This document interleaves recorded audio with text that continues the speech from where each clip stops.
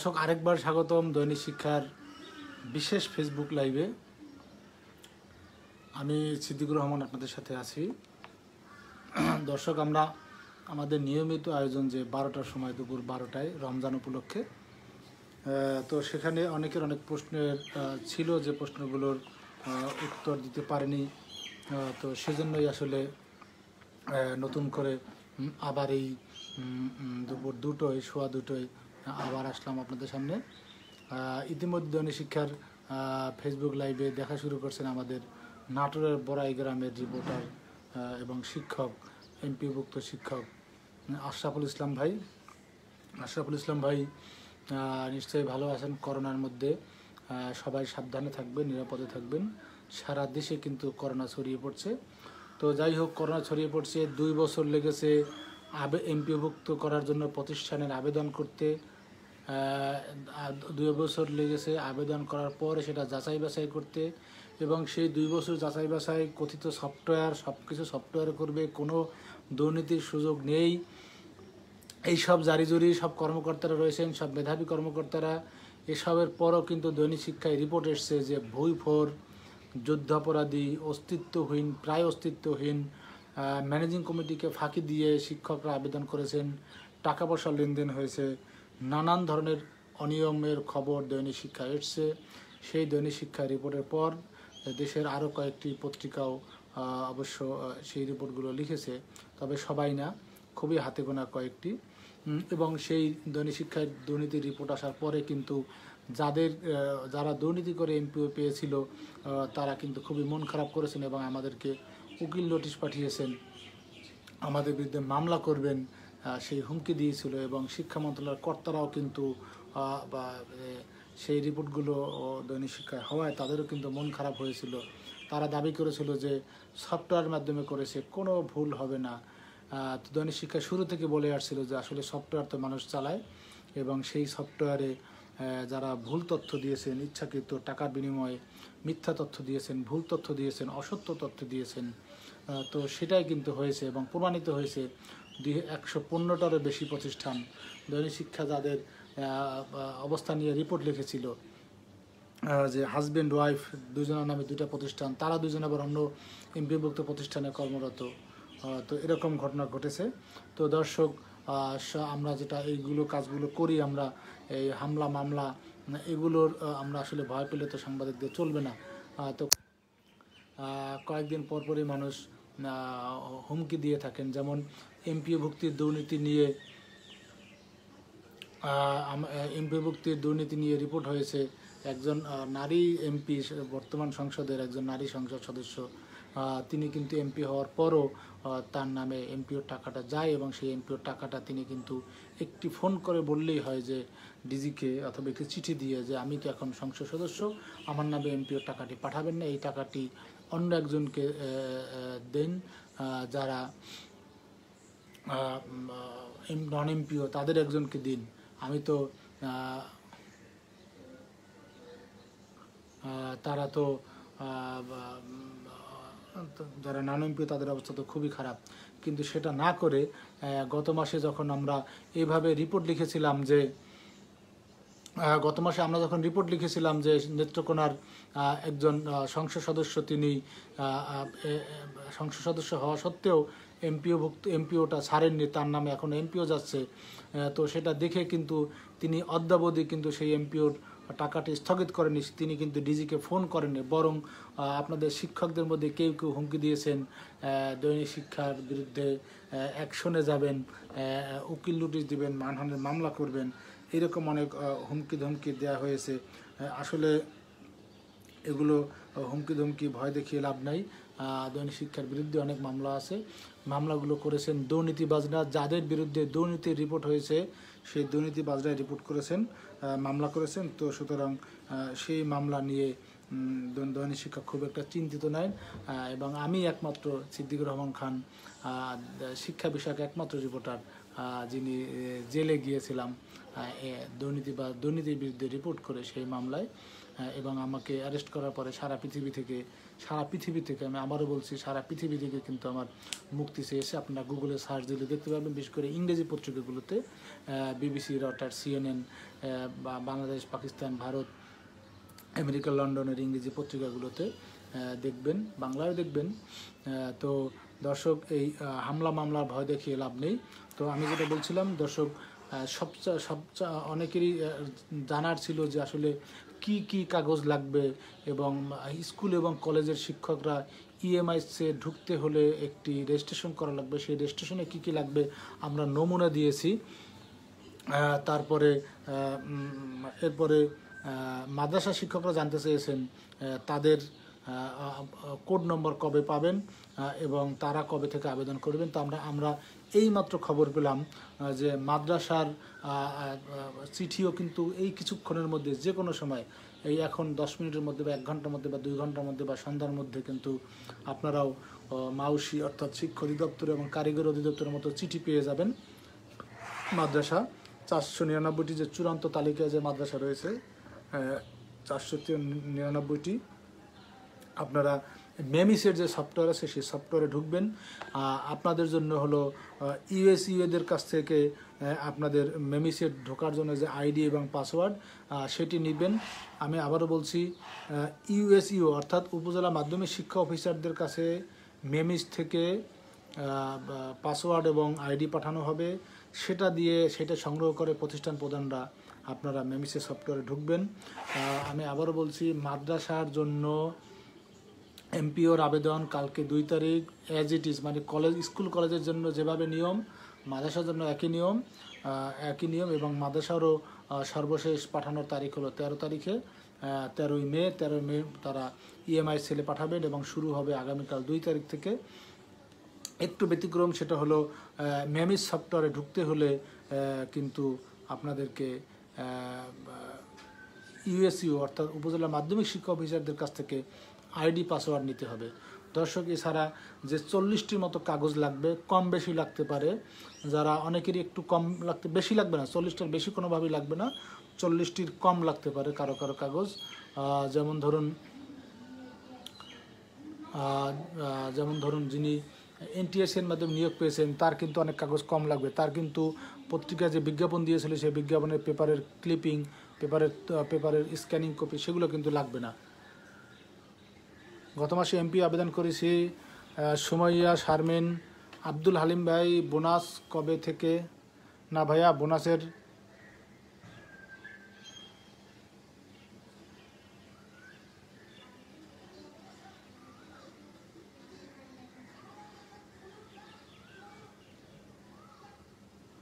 আচ্ছা, আবু সায়েম মোহাম্মদ ফরহাদ ভাই বলেছেন, ভাই সালাম, যেসব নন MP প্রতিষ্ঠান 260টির মধ্যে থেকেও পরবর্তীতে মধ্যে থেকেও কোড পেল না, তাদের কি পরবর্তীতে সুযোগ আছে? প্লিজ একটু বলবেন। সায়েম ভাই লালমনিরহাট থেকে। ভাইয়া, কোড পাবেন না কেন? কোড তো দেওয়া শুরুই করেনি, কোড পাবেন না কেন? শুধু কারিগরির কোড পেয়েছে, আপনারা কোড পাবেন না কেন? অবশ্যই কোড পাবেন, কোড তো না পাওয়ার কোনো কারণ নাই। তবে একটা বলতে পারেন যে এখন আবেদন না করলে কি আপনারা কি পরবর্তীতে টাকা পাবেন না? না, অবশ্যই পাবেন। এখন আবেদনে যারা, যদি কেউ ধরুন আপনারা 2 তারিখের মধ্যে আবেদন করলেন না, তার মানে কিন্তু এই না যে আপনারা পরবর্তীতে আবেদন করতে পারবেন না। আপনারা কিন্তু পরবর্তীতে আবেদন করতে পারবেন, কোনো সমস্যা কিন্তু হবে না ভাইয়া,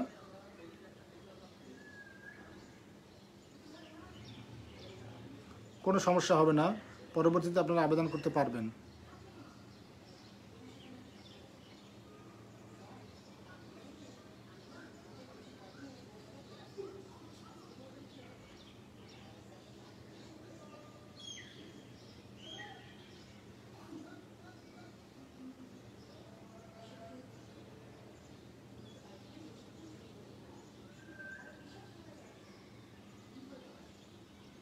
দর্শক, আপনাদের সাথে কথা বলতে বলতে কিন্তু একটি চিঠি আমাদের কাছে চলে এসছে। আমাদের একজন রিপোর্টার সে এই চিঠিটি উদ্ধার করেছে, চিঠিটি জোগাড় করেছে। সেই চিঠিটি আপনাদেরকে দেখাচ্ছি। এটা হলো 1 মে পহেলা মে আজকের চিঠি কিছুক্ষণের মধ্যে মাদ্রাসার মেমিসের ওয়েবসাইটে আপনারা পাবেন। সেই চিঠিটি কিন্তু এই অঙ্গীকারনামা ঠিক রয়েছে চিঠিটির মধ্যে। এই যে চিঠিটি দেখুন, অবশ্য পুরোটা বোঝা যাবে না, আমরা কিছুক্ষণের মধ্যেই দৈনিক শিক্ষায় দিয়ে দিব। অঙ্গীকারনামা লাগবে, স্কুল কলেজে যেভাবে অঙ্গীকারনামা লেগেছে একইভাবে অঙ্গীকারনামা লাগবে। যা শিক্ষক যোগ্যতা সনদ, নিবন্ধন সনদ, জাল সনদ প্রদান, প্যাটার্নভুক্ত আইনের ব্যবস্থা একই নিয়ম, ওই যে মাদ্রাসার স্কুল কলেজের মতোই নিয়মটি। তো আপনারা এই দৈনিক শিক্ষার কিছুক্ষণের মধ্যে দৈনিক শিক্ষায় পূর্ণাঙ্গ এই কাগজটি পাবেন। মামুন মিয়া স্কুলেরটা কখন, কি জিজ্ঞেস করেছেন বুঝি নাই ভাইয়া। স্কুলের কি আপনি একটু খোলাসা করে বলবেন, স্কুলেরটা কখন মানে স্কুলের কি সেটা একটু খোলাসা করে বলুন মামুন মিয়া ভাই। তো দর্শক, আমাদের কাছে যে খবর ছিল সেটা হলো মাদ্রাসা শিক্ষকদের, নতুন এমপিভুক্ত মাদ্রাসা শিক্ষকদের আবেদন শুরু 2রা মে, শেষ মানে অর্থাৎ ডিডি সাহেবরা ইএমআইসে পাঠাবেন 13 মে।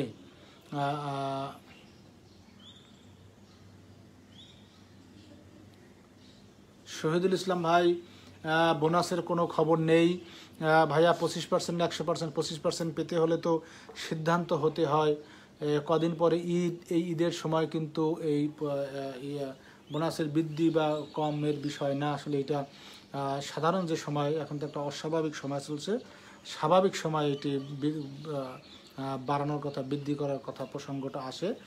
তো এখনও যদিও আপনাদের কোনো শিক্ষক নেতা, ফেসবুক ভিত্তিক যে শিক্ষক নেতা, তারা ফেসবুকে তথ্য দেন, ফেসবুকে দেন, ডিজির কাছে আবেদন করেছি, অমুক করেছি, তমুক করেছি, এইটার সময় কিন্তু এখন না ভাইয়া।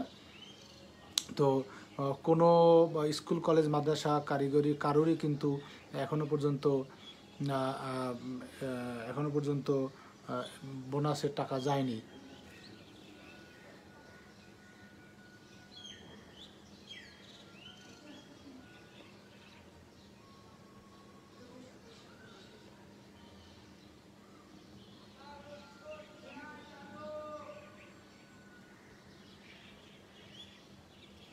অবশিষ্ট টাকা ফেরত যাবে না, কোন টাকা ফেরত যাবে? আচ্ছা, বদলি সম্পর্কে বলতে চান গাজী মনিরুল ইসলাম মনির ভাই, এখন আপনাকে বদলি করলে সেটা কি আপনি কি মানে বিবেচনা প্রসূত কাজ হবে? এখন কি বদলির সময়? এখন তো একটা অস্বাভাবিক সময় ভাইয়া। এখন আপনি ধরুন রাজবাড়িতে আছেন, আপনাকে যদি সিলেটে বদলি করা হয় আপনি কি যেতে পারবেন? সব কিছু অচল। সুতরাং এখন বোধহয় বদলি নিয়ে সব কথা বলার সময় না, সরকারও বোধহয় এটা নিয়ে ভাবার সময় পায় না। স্কুলেটা কখন বুঝিনি ভাইয়া, প্রশ্নটা একটু বলুন। বোনাসের দাবি প্রসঙ্গে কিছু আমি এখানে বললে হবে না ভাইয়া। আপনারা শিক্ষক, আপনাদের যারা শিক্ষক নেতা রয়েছেন তারা এটা গিয়ে সরকারের কাছে বলতে হবে। আমরা সাংবাদিক, আপনাদের দাবিটি আমরা তুলে ধরব। এই মুহূর্তে কমিটির মাধ্যমে কর্মচারী নিয়োগ দেওয়া যাবে? জি যাবে, তবে সব কিছু তো বন্ধ, আপনি কিভাবে দিবেন? দিতে হলে তো পত্রিকায় বিজ্ঞাপন দিতে হবে, নিয়োগ কমিটি লাগবে, পরীক্ষা লাগবে, সেটা কিভাবে নেবেন?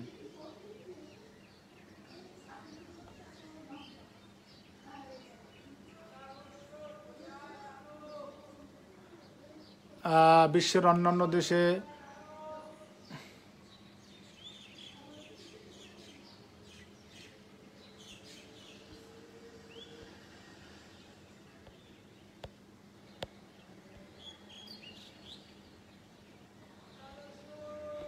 হ্যাঁ, বিশ্বের অন্যান্য দেশে কেন, বাংলাদেশে তো শিক্ষকদের অনেক ভালো সুযোগ সুবিধা দেয়। তাদের পড়াশোনার মান, তাদের যোগ্যতা অভিজ্ঞতার আলোকে তারা বিশ্ববিদ্যালয়ের শিক্ষক হন, তাদের কিন্তু বেতন করে নিয়ে কোনো সমস্যা নেই। যারা বিশ্ববিদ্যালয়ের শিক্ষক হন, যারা সরকারি কলেজের শিক্ষক হন, তাদের কিন্তু কোনো বেতন করে নিয়ে কোনো সমস্যা নেই। তো সুতরাং রুস্তম আলী বলেছেন শিক্ষকতা ও সাংবাদিকতা দুটি করা যায় না ভাইয়া, করা কিন্তু খুব কঠিন কাজ হয়। কারণ হলো শিক্ষকতা আপনি তো ফুল টাইম দিতে হবে সেখানে, আর সাংবাদিকতাও তো আপনি ফুল টাইম। তবে আপনি যদি জেলা বা উপজেলায় থাকেন, সেখানে 2-4টি রিপোর্ট থাকে, সেটা কিন্তু পুরোপুরি সাংবাদিক না, সেটা কিন্তু হাফ সাংবাদিক। অর্থাৎ আপনি কিন্তু মূল কাজটা করেন শিক্ষকতা, তার বাইরে সেই শিক্ষকতা 9টা 5টা বা 10টা 5টা বা 10টা 4টা, তারপরে বেরিয়ে আপনি যদি কিছু টুকটাক খবর পান। এবং সেজন্য তো আপনাকে ওয়েজ বোর্ড, সাংবাদিকদের জন্য যে একটা ওয়েজ বোর্ড আছে, অর্থাৎ সরকারি স্ট্রাকচারের মতোই, সেটি তো আপনি পাবেন না। জেলা বা উপজেলা থেকে তো আপনি সেই পুরোটা পাবেন না আসলে। তো সেজন্য পুরোপুরি আপনি সাংবাদিকতা করতে পারবেন না। টুকটাক কিছু লেখা, কিছু দাবি দেওয়া, দু একটা মতামত অথবা দু একটি ঘটনা সেটা লিখে পাঠাতে পারেন। সেটা কিন্তু পুরোপুরি সাংবাদিকতা না। যেমন গেস্ট টিচার, যেভাবে ফুল গেস্ট টিচার আর সরকারি টিচারের মধ্যে পার্থক্য আছে, গেস্ট টিচার আর ইউনিভার্সিটি টিচারের মধ্যে পার্থক্য আছে, গেস্ট টিচার আর আপনার এমপিভুক্ত শিক্ষকের মধ্যে পার্থক্য রয়েছে, ঠিক সেভাবে। আর বিধানে তো নেই, বিধানে থেকে তো আপনি পুরোপুরি দুটো চাকরি একসাথে করতে পারবেন না। আপনি টুকটাক লিখতে পারেন, সেটার বিনিময়ে আপনি কিন্তু পুরোপুরি বেতন নিতে পারবেন না যদি আপনি শিক্ষকতা থেকে ফুল টাইম বেতন পেয়ে থাকেন। তো দর্শক, এই ছিল আমাদের কাছে তথ্য। আবার আপনাদের সামনে হাজির হব আগামীকাল 12টায়। সবাই ভালো থাকবেন, সুস্থ থাকবেন, সুন্দর থাকবেন। আমি আবারও বলছি, মাদ্রাসার নতুন এমপিভুক্ত মাদ্রাসার শিক্ষকরাও 2রা মে থেকে আবেদন করবেন। 40টির মতো কাগজ লাগবে, সবার 40টি লাগবে না, কারো কম লাগতে পারে। আমরা সর্বোচ্চ তালিকা দিয়েছি। এবং স্কুল কলেজের ক্ষেত্রে কীভাবে রেজিস্ট্রেশন করবেন আগে শিক্ষকরা, তারপর প্রতিষ্ঠান প্রধান তার মতো করে ঢুকে এমপিও কোড নিয়ে তারপরে আবেদন করবেন। শিক্ষকদের একটি কাজ রয়েছে এবং প্রতিষ্ঠান প্রধানের আরেকটি কাজ রয়েছে। আমি গতকাল প্রতিষ্ঠান প্রধানের কাজটা দেখিয়েছি, আজকে সকালে শিক্ষকদের রেজিস্ট্রেশন কীভাবে করবেন সেটি এবং আমরা লিখে দিয়েছি। তো এরকম একইভাবে মাদ্রাসারও, তবে মাদ্রাসার ক্ষেত্রে একটু ভিন্ন। মাদ্রাসার আইডি পাসওয়ার্ড নিতে হবে উপজেলা মাধ্যমিক শিক্ষা অফিসারদের কাছ থেকে। সেটিও আপনারা কালকের মধ্যে পেয়ে যাবেন বা আজকে রাতেও পেতে পারেন। এবং এই বিষয়ে, মাদ্রাসার বিষয়ে দৈনিক শিক্ষা রিপোর্ট দেখবেন এই লাইভটি শেষ হওয়ার 2 মিনিটের মধ্যে। দর্শক, সবাই ভালো থাকুন। আসসালামু আলাইকুম।